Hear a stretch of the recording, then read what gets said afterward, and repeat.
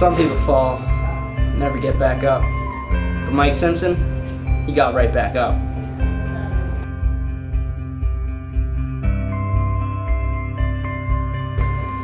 As a senior, you're the leader in the school.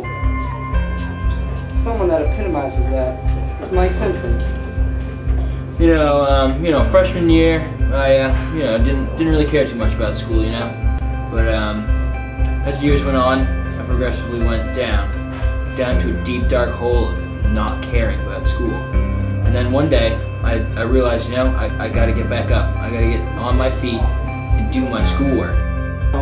Mike in his younger years, he didn't really have an outlet for his emotions, but as he got older, we got into lifting, and that's when his life turned around.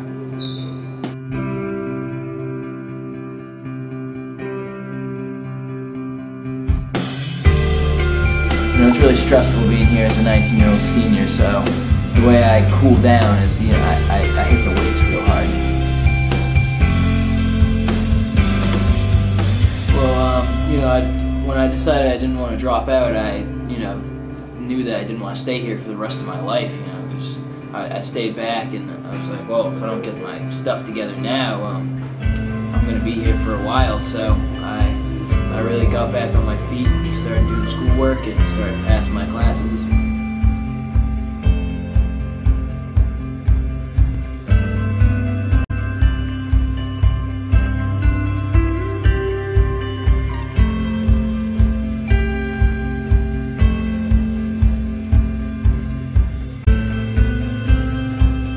I try to talk to the freshmen, tell them, not to go down the same path I did, because look at me, I'm 19, still in high school. That's not the right thing to do. You just want to get done with it. You want to move on with your life and just go where you want to go.